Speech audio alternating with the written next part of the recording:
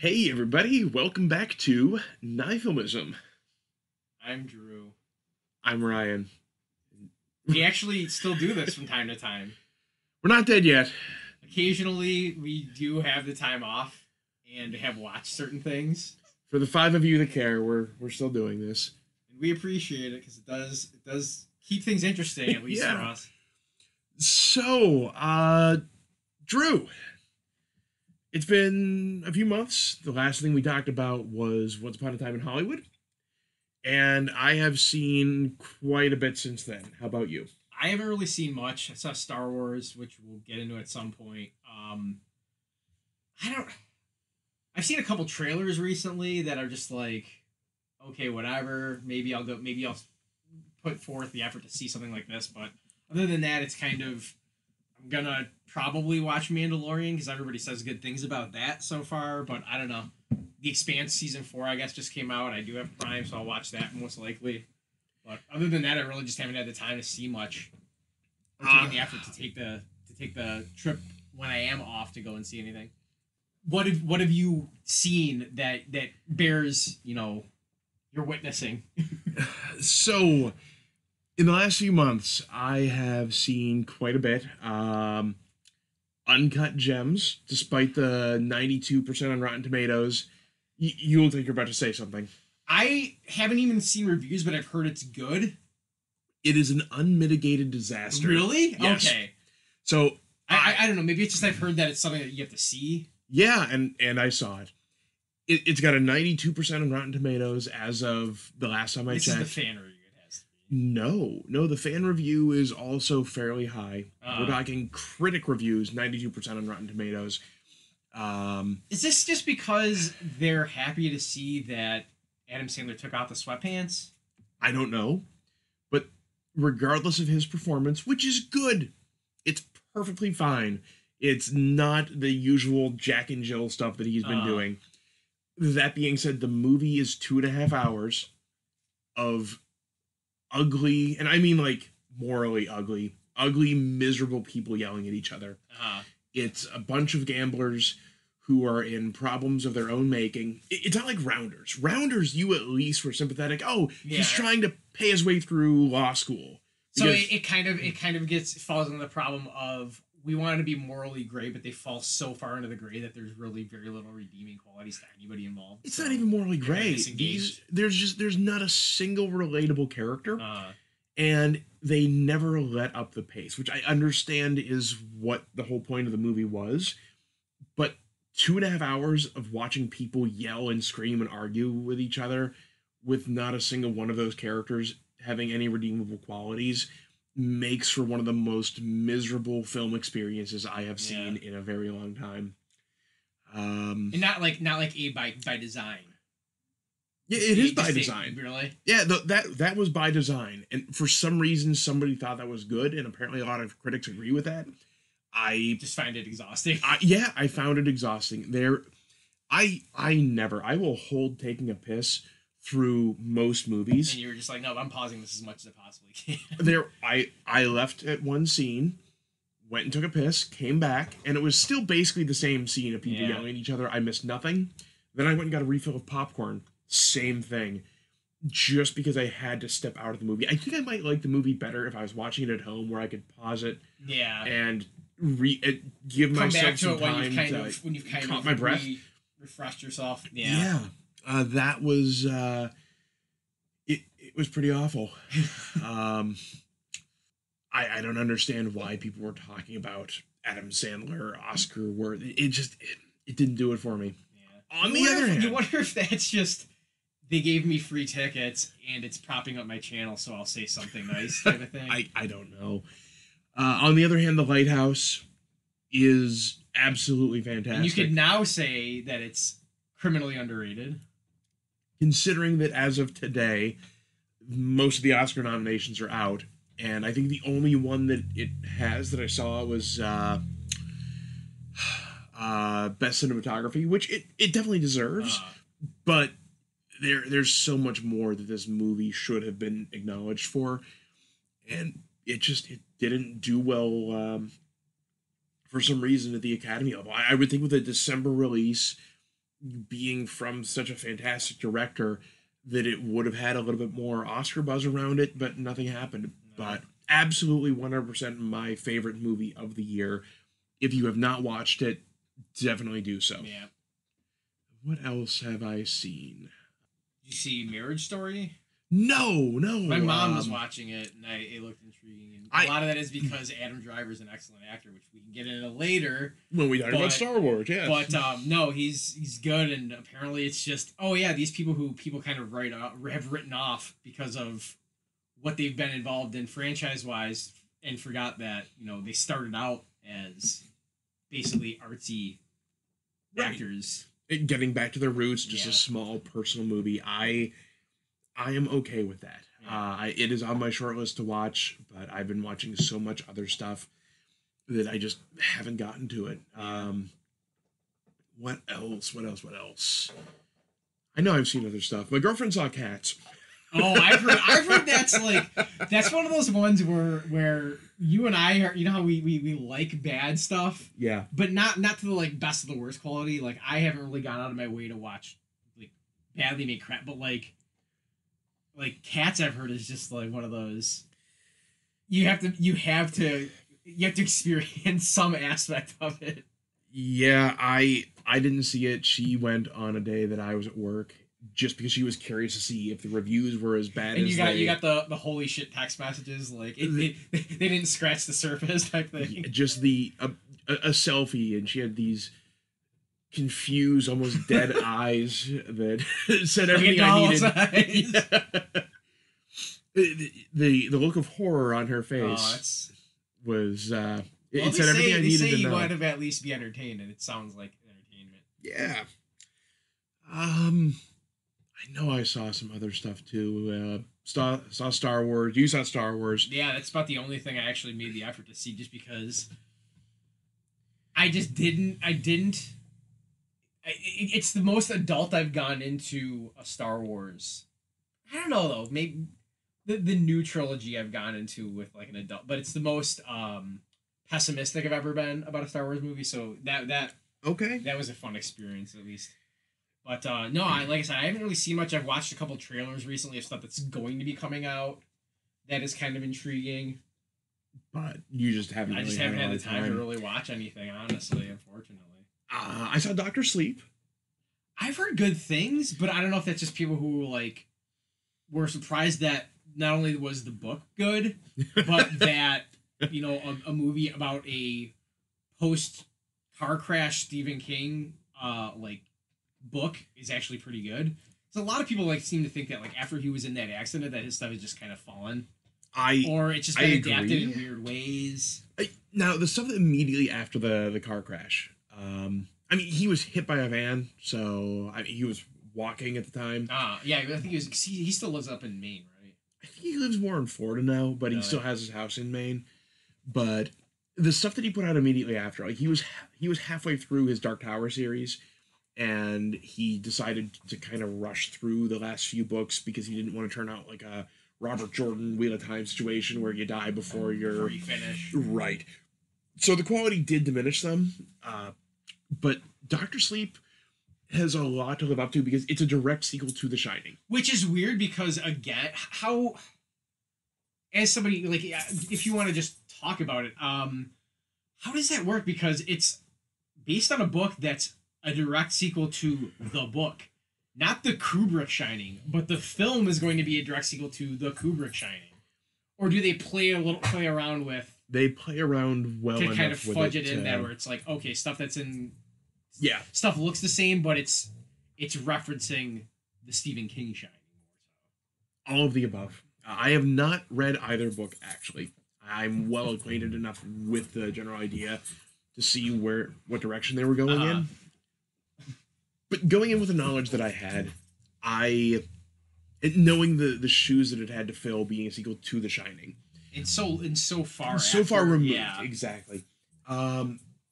I was impressed that it was actually a sequel to The Shining. They didn't just use it as a line to get people to buy a ticket. It does its own thing. There's no way that you could just try to recreate The Shining.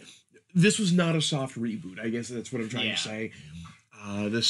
You do eventually go back to the hotel, which I was a little dubious about, but for the story they were doing, I thought it worked. So I'm not saying it's high art.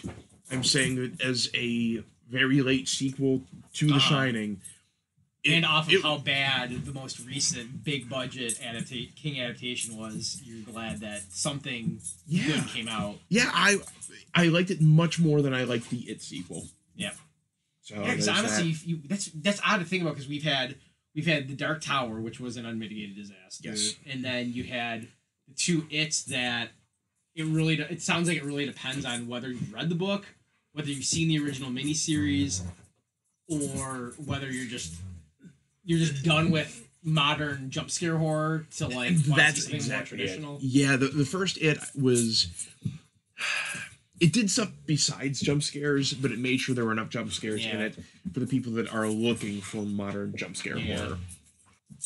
If you're hearing background noise, that's the dogs. I feel like I'm in that horrible scene in Django Unchained. Which one? Where they meet Candy? I don't remember that. Where they're just literally a slave fight, and he's just like totally fine with it. Oh, I forgot all about that. So yeah, saw both of those Stephen King sequels, and there's one more movie that I saw that I'm blanking on. Oh, that's a great sign. No, I just saw this one actually. Now, some of these movies came out, I think, maybe possibly even before our last episode, but I caught them in second run theaters, so it's right around that same time. But I saw Ford versus Ferrari. I heard it was better than people expected. I mean, granted, people involved, but I don't have a descriptive word for that. But it's one of those movies where it's like, well, we're coming out at a crappy time of year. Yeah, we've got a solid script and we've got two like high level stars. People will probably see this, but it felt like it was one of those like, oh, it's just something to put out because actors got to act. Money's got to be made. Studios have to put stuff out. But I heard it was like surprisingly good. It was. I understand that if you're not into the subject matter, 1960s automobile racing, that it may not be for you. But in terms of just telling a solid human story, I thought it worked. The acting was fantastic. I love the cast. It's up for an Oscar, I think, for sound mixing. And yeah, absolutely. Yeah. I can get behind that given the work that they put into the technical side of this movie. And I saw Midsummer. Really? I've heard that that's just insanity. All right. It works as an indirect sequel to Hereditary. It's a more artfully done version of it could have been a very derivative take off of something like The Wicker Man. Yeah. And there are influences there, but if you like the visual style and the thematic stuff that Ari Aster gets into, Midsummer is definitely worth watching. There are no twists in the plot. You know what's going on. The minute that they get to this village, you know, oh, these people are probably fucked because there's a weird Northern European cult sort of thing going on, and there's a sense of dread, but that's why you're watching it. It's very atmospheric, and the dread comes in, okay, I know that nothing is going to end well, but how do we get to that point? How do you convince me even for fractions of minutes that like something bad's not going to happen, so that I am somewhat surprised when something does? But you don't need to. You're in the character's shoes, knowing that things are going poorly, and you're just kind of taking that ride with them. Okay. Plus, it gets into some neat thematic stuff, which I was okay with. There are some scenes of shocking violence, which if you've seen Hereditary, shouldn't be a surprise. Yeah. I just remembered I did see something hilariously. I watched it in the, oh crap, Disney's gonna rip everything they can off of Netflix. I finally watched Incredibles 2, and it was actually Oh. really good because they kind of went with the people who saw Incredible, kind of like what Toy Story's done. I haven't seen the newest Toy Story, but like we know the original audience for this film has grown up a bit more, so the movie's a bit more grown up, but within those bounds. I think it's one of the few Disney PG movies, Oh. and Okay. it does have that sensibility. It's pretty good. I think it might be still up because I don't think Disney like really screwed everybody over with Plus coming out, where they ripped everything off of everything, surprisingly. But no, if you liked Incredibles as one of those like, wow, Pixar can actually Disney slash Pixar can actually put out something that's a bit deeper than you would have expected for like what you would think would be aimed at kids, and it's a growth on that idea that does stand well enough on its own in that universe. I have never seen any of it. The whole Pixar thing just never really Yeah. did it for Well, me. if you ever have the time, definitely watch Incredibles and Incredibles 2 because it's a really cool like uh kind of kid friendly version of better version of the Watchmen idea of like what happens when superheroes gets outlawed, Okay. that type of thing. But no, that was probably one of the few things that I actually watched, which is funny because it just kind of out of my wheelhouse. But I was like, you know what? I'm worried that Disney's gonna pull everything, and I heard this was as good, and I love The Incredibles. I was like, I'll watch this, and it was actually pretty good. But other than that, like I said, I've only really seen trailers of stuff that hasn't come out yet, or that might be worth a see. I don't know. Yeah. Any other TV you've watched? You've been watching The Expanse, right? I rushed through in like a weekend the first three seasons, and I guess the fourth just dropped. And now that Amazon killed The Tick, which was a pretty good show. I mean, it had its 2-season run. It got what it wanted to tell story wise out. It'll be interesting to see because at this point, from what I've gathered about the Expanse like book series, shit's gonna get like weird in terms of like the scale is gonna get huge, and then there's a 60-year time skip later in the show.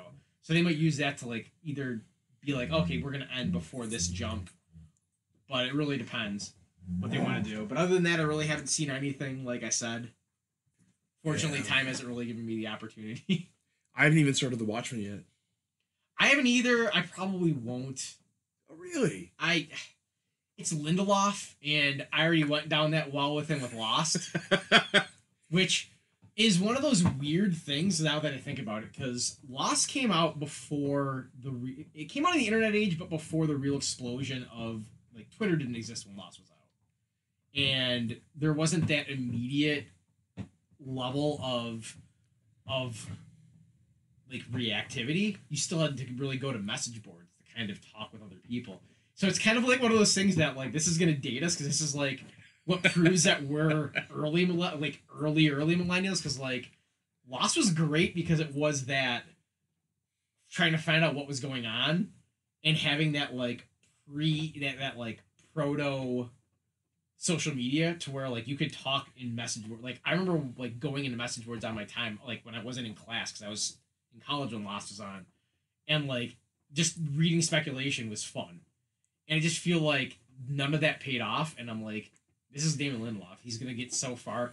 I've heard that's exactly what happened with The Leftovers, which is why I stayed away from The Leftovers. That it just gets to a point where the mystery is kind of outstripped by the fact that this is making whatever channel is running it notoriety, so they're gonna keep the show on regardless. Was that more him or was that Abrams?